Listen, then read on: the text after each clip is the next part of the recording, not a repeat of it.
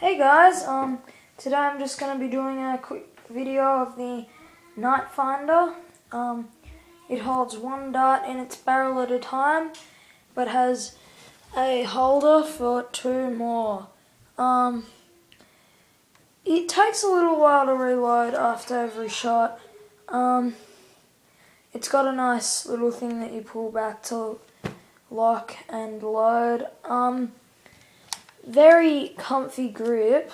As you can see, it's got the little places where your finger's going, and the trigger's got a nice little nice little hold. My sight thing is stuffed, but as you can see, you don't really need to put anything on the tactical rail. It's just like there, like you just look through those two ridges. I like the design of it. It's quite cool how it's got a laser as well. Just there. You can just see it. There's a little bit on the wall. It really only works in the dark. So yeah. I'll do a firing test. It uses Whistler's suction cup darts and also dart tag, but it does not use streamlines. Streamlines crap out on it. Also, when I first got it, I couldn't figure out where the hell you put the batteries for the laser in. You unscrew that bottom bit, and yeah, then you just slide the batteries in.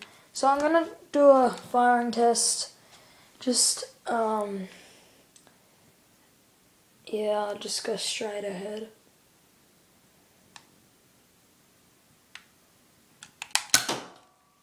Now, as you can see, it's very powerful. The dart, no, that mark was already there. Yeah, it hit about there and then bounced all the way back and landed here. So as you can see, I'm using Whistler darts. They probably work best in the gun.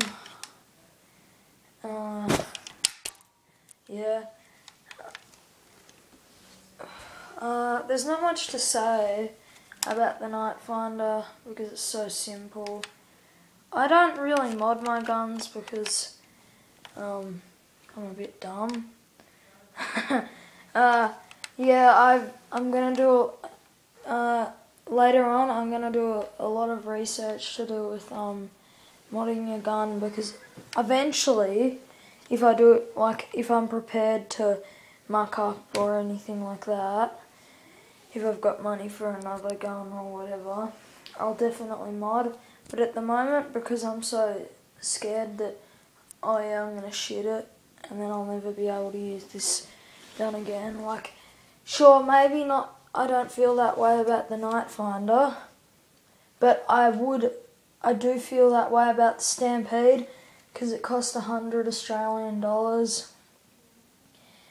And same with the long strike. That was 70 Australian dollars, but that's still a fair bit of money in Australia. So yeah.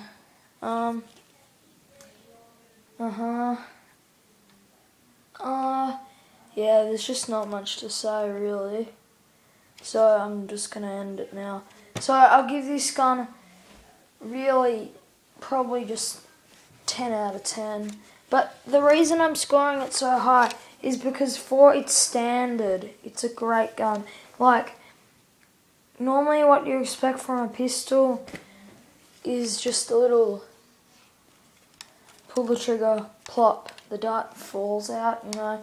Whereas this gun, this actually fires better than something like the long shot, the Stampede or anything. But as I said in one of my other videos, my long strike is pretty crap. I've had it for a long time now, so it's taken a few hits. Basically, my nightfinder, this one right here, goes further than my long strike. Now that's embarrassing to whoever designed the long, I know Nerf's a team and they just take all the ideas, but whoever thought up the idea to make the long strike would be pretty embarrassed if they watched this video and saw that the nightfinder was better than the long strike. So yeah, that's why I'm giving this a 10 out of 10. So remember to rate, comment, good, and comment and subscribe. So thanks for watching. Also, I think I did a better job on the camera work this video, so yeah. So yeah, thanks for watching. See ya.